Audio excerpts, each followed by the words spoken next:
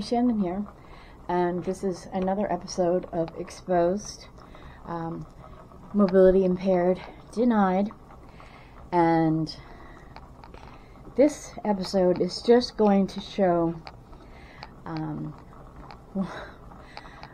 my scooter, my mobility scooter.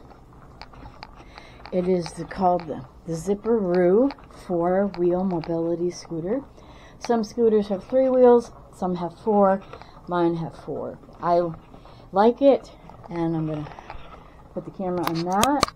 This is my mobility scooter. It fits enough. I have a walk-in closet, so though my closet is pretty full, I try to keep it organized enough to house my mobility scooter, otherwise it would take up all my room. I have no other place in my apartment to park it. So we'll get started on what this does for me. When I bought it, it had seats. This I added to it. This is actually a pillow from a gaming office chair. So I got a new chair, but I found this works really good. It actually, you can maneuver it to hit your back, your lumbar region. The seat is, for me at least, not as comfortable without it. It has easy controls. So it has a key. When it is not in use, it is put in neutral or locked position. And if you can see here, it's a little dark maybe. When you're not using it, you put it in neutral. When you are, you pull the lever back. If you turn it on without switching it to neutral, you get that wonderful beep. If you do put it on, switching it over to here, pull that back, go back to this, one beep, and it shows that it's there. So I pull my key, can go up and down. You can actually take it out. I have an extra key. So this tells you your battery life, and that helps.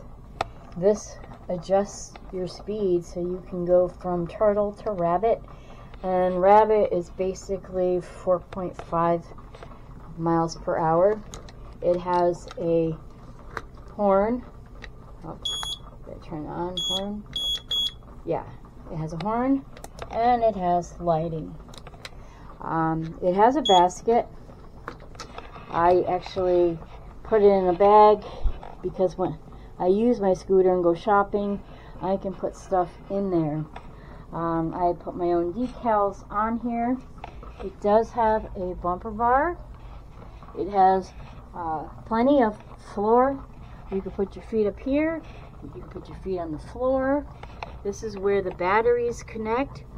It also has an emergency button.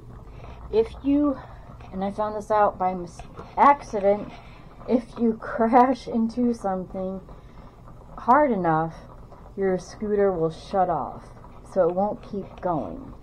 And so I liked that. I just have my Mike Wazowski keychain, which I got years ago. I bought this. It's good for a walker, a wheelchair. It has various pockets. I keep my masks in there, grocery list, hand sanitizer, notebook, pen, and these actually are cup holders. So you have places for your drink if you're going to be out a while. It goes up to 15 miles on a single charge.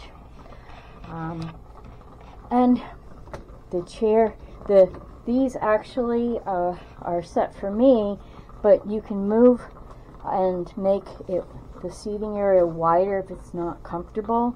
and these go up so you can get in and out easily.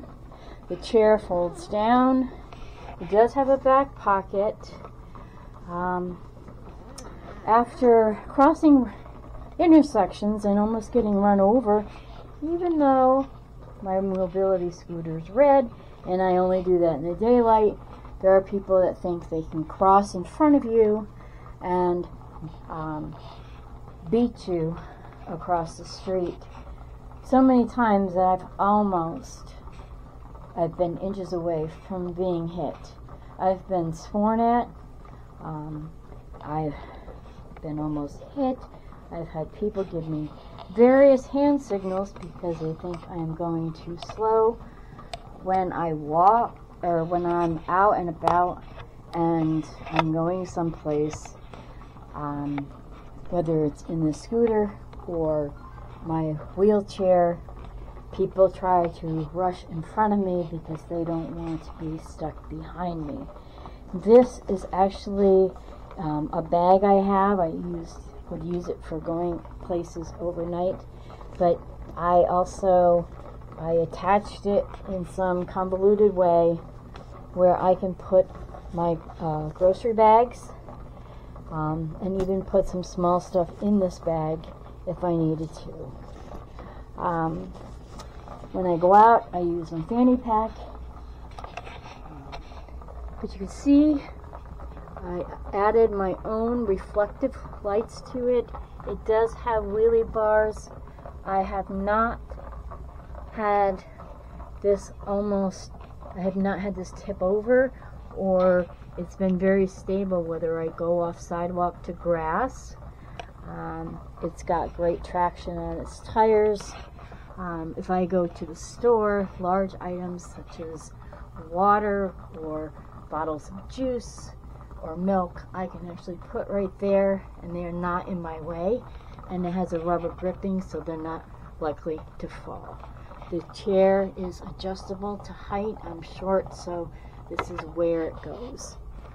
So, and then of course I added reflective flags, and even with all the reflective flags and crossing the street, unless I am accompanied by one of my sons who are very noticeable, I get into a situation where people will still try to beat me across the street. This scooter I'm able to use at supermarkets because of electric doors.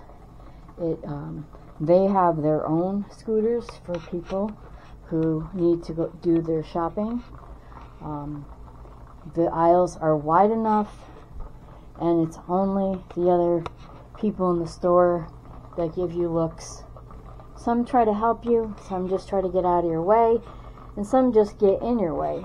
So that's just how life happens to be. So this is one of my other mobility accessible items. I really love my mobility scooter. However, if I go to the doctor's, which isn't that too far from me, to be able to get in and out of examination rooms and things like that, I have to use my electric wheelchair.